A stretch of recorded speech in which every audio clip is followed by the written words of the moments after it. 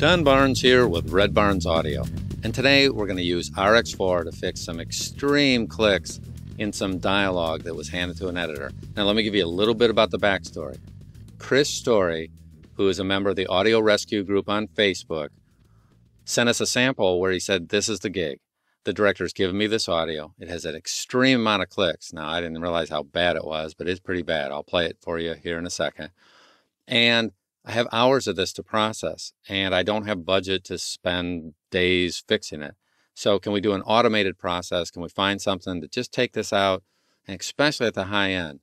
So let me play you at the beginning, and then I'll show you what happened after we repaired it. So here is the audio before it's fixed. This is the original. Then this is what it's going to turn out. After 5 minutes of this demo, we'll go through the process, and you can guess how many steps it took us to get from point A, which is the first part, to point B, the second part, and then I'll show you exactly what I did to make that happen. So here's the original. Check this out. Brian is an author, a public speaker, and a thought leader in the gift planning world. After RX? Brian is an author, a public speaker, and a thought leader in the gift planning world. Pretty slick, huh? That's pretty amazing. It's not perfect. There's no hand editing there, though. It's just a few steps. So you can guess how many steps it took us, and then I'll show you what I did here. Now, this is the same file, except for it doesn't have the end part, and we'll just go through the steps, and I'll show you. Now, what most people are going to do is they're going to run over here to the declicker, and they're going to run the declicker on this, and they'll preview and different things like that. It's not what I do to begin with. So the first thing that I'm going to do is I'm going to run over, and I'm going to grab the equalizer. And I have a couple controls here. I can actually adjust while the audio is playing. I can adjust the top, and I can adjust the bottom. And there's a couple other controls on whatever note is selected here. You can also adjust the cue by simply grabbing this control, and you can adjust how steep this goes. And I tend to like it at about 8 personally, but you can adjust it and try it. If you can't get exactly what you want, just go down here and write it in. It's actually pretty simple. So there's 8. That's where I usually end up. That's my starting point. Your mileage may vary. You can do something more, something less. But listen to the audio as I adjust this node, the top and the bottom. I'm going to go extreme, and I'll go extreme the other way, and then I'll find what I really like. Watch this. Brian is an author, a public speaker, and a thought leader in the gift planning world. Now, Brian is an author. Right about the 4K point is where you start hearing a difference. And let's see how far we can push it and still live with it. Brian is an author, a public speaker, and a thought leader in the gift planning world. Brian is an author, a public speaker, and a thought leader in the gift planning world. Okay, I can live with that. And maybe you can't, so maybe yours will be higher, but I want a better quality. I want less clicks. Now let's adjust the low end. Brian is an author, a public speaker, and a thought leader in the gift planning world. Brian is an author, a public speaker, and a thought leader in the gift planning world. Okay, I'm taking off a lot there. And I'm doing it because this is such an extreme example. In many cases, I really won't be going up over, say, 110 for a male voice. That's usually where I end up here. And a female voice, sometimes higher, but that's not too bad. And on the high end here, I'm pushing it. I usually would not go this low, but I have all these clicks. I want to get rid of them. I want something that's duplicatable. So let me process this through. You can see what it did to the audio there. Let's go back. Let's listen to it. Is an author, a public speaker, and a thought leader in the gift planning world. I don't know if you noticed, but if I'm playing this, author, listen to the public difference. Speaker, and a thought leader in the gift planning world. Listen to the clicks specifically. Brian is an author, a public speaker, and a thought leader in the gift planning world. Brian is an... If you're paying attention, and really over YouTube, I'm not sure how well you can hear it. It's day and night for me on my end.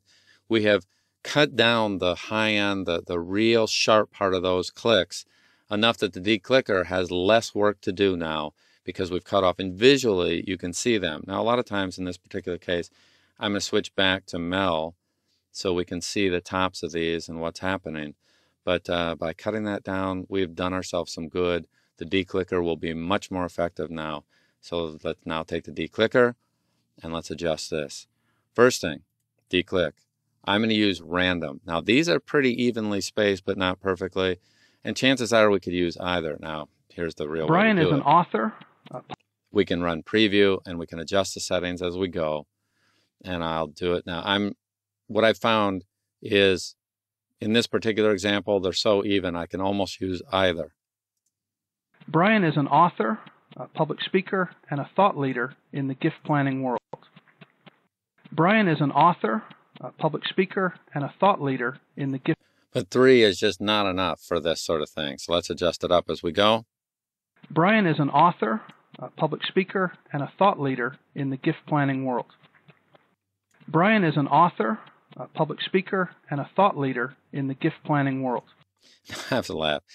I don't remember ever running this thing more than, on a whole file, I don't think I've ever run it over 6. So now I'm going to run the sensitivity up at 10 because this is so extreme. I want to see how much I can take out and see what it does. We're missing so much audio here just because the clicks are there. An artifact here or there isn't the end of the world in this particular case. So let's process this through. And there, all our clicks are, I don't want to say they're gone. Well, let's listen to it. So I'm going to go back and forth between them there and not. Brian is an author, a public speaker, and a thought leader in the gift planning world. Brian is an author, a public speaker, and a thought leader in the gift planning world. Brian is an author, a public speaker, and a thought leader in the gift planning world. Brian is an author, a public speaker. That's not bad. That's pretty darn good. It's pretty amazing what we've done there with so far 2 steps, the equalizer and the declicker. And remember, when I'm doing the demo, this demo takes me 15 minutes. If I'm doing it in the real world to check this out, to find what I want, I'm going to have the whole thing done in 5 minutes. Probably less, but we'll just say 5 minutes. The next thing I'm going to do is I'm going to take this sample and we're going to denoise it a little bit. And because of the nature of it, I'm going to probably go into manual mode here in Dialog. I'm going to pick a little section here and I'm going to take this. Now, if I remember right, that's not going to be long enough. Let's see if it takes it. Oh, it took that. Cool. We have just enough in there. And let's see what happens. Let me preview it once again. Let me reset this. Brian is an author, a public speaker, and a thought leader in the gift planning world. Brian is an author, a public speaker, and a thought leader in the gift planning world. Brian is an author, a public speaker, and a thought leader. Okay, so that's not so bad. Now, I happen to know I'm almost never going to do it that way. I'm going to start it here, and let's run this at, say, 10. We could run it at 8. That would be fine. And once we've done that, and sometimes, an 8.3 is the same as 8. What we're going to do is we're just going to go ahead and run in a whole thing. I'm going to add a preset. I'm going to call this Extreme 1 and save that. And then I'll retrain it again. In an ideal world, you retrain between every one of these times. If you're doing manual training, then you can go ahead and you can retrain it, and you'll get a superior fix. And I'm going to name this Extreme 2. What that allows us to do is when we come back in and we do the batch processing, we have Extreme 1 where it's trained and Extreme 2 where it's been trained, and we can set those up in the batch process. I'm going to process this through. Now I'm going to listen back. Brian is an author, a public speaker, and a thought leader in the gift planning world. Brian is an author, a public speaker, and a thought leader in the gift planning world. That's pretty darn good. So now I have 4 steps where I took the EQ, high pass, low pass.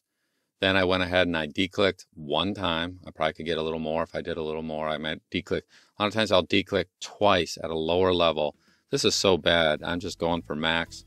You can see this turned out pretty darn well considering the extreme nature that we started with.